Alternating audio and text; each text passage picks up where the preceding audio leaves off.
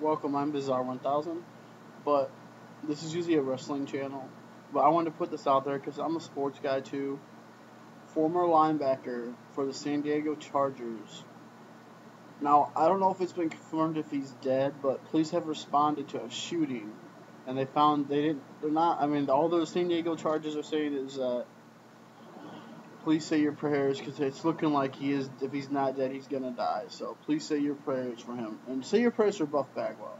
Okay. All-star, great, should be a Hall of Famer, Junior Seau. Found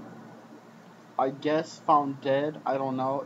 If he's not, correct me and I will take down this video. But my condolences go out to the Seau family. He was a great player. I remember watching him play for the Dolphins.